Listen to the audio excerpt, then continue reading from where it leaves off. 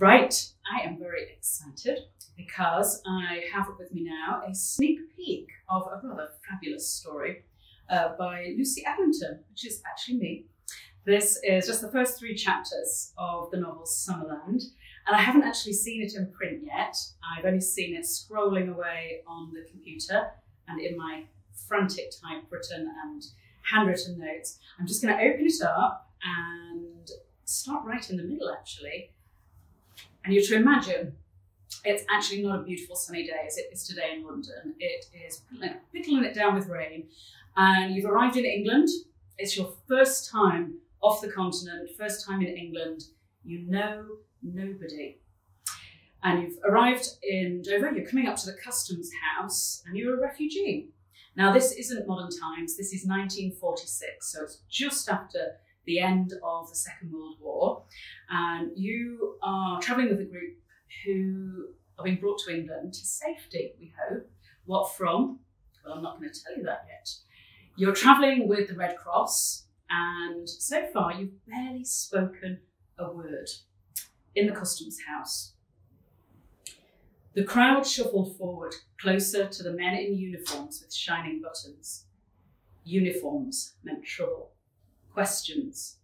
My heart was racing so fast, every beat blurred into one continuous throb. I looked down at my hands, now fingering a tricky bit of Beethoven on the wool of my skirt. I can't do this. I have to do this. One by one, the officials crooked a finger for someone to step up and show their papers. My turn. Do what everyone else does. A customs man behind a big wooden desk looked me up and down. What did he see? A dark-haired girl in a red checked coat, brown cardigan, brown skirt, brown socks, brown shoes. It was a smart coat at least, though it had been through a lot. All my clothes were cast-offs, a bit like me.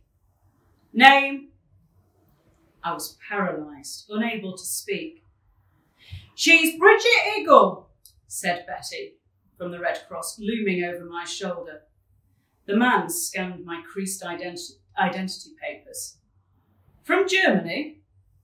I shook my head and mouthed, Austria, Vienna. Says here you trained as a seamstress. What should I reply to that?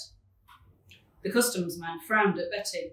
Here, you, miss, ask her if she's a seamstress. Like I know, Betty spluttered. My job's just to fetch 'em in. I barely know how to say parlez-vous in school, let alone German. She turned to me and did a pantomime of sewing. I nodded.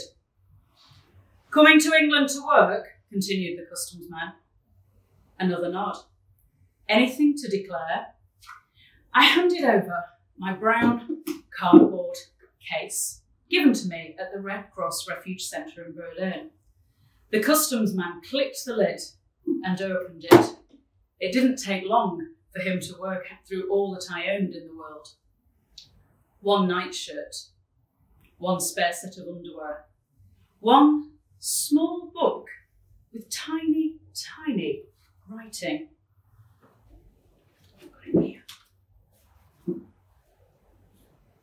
And most precious of all, 1 grey glove. Just the one. Anything else? I shrank away. They wouldn't do a body search, would they? That would be disastrous. Then I remembered my uneaten fish paste sandwich given to me by Red Cross. Wordlessly, I pulled it out of my pocket and handed it over.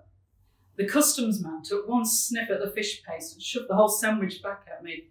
Move along now, nothing to declare. I moved along, head down, eyes down.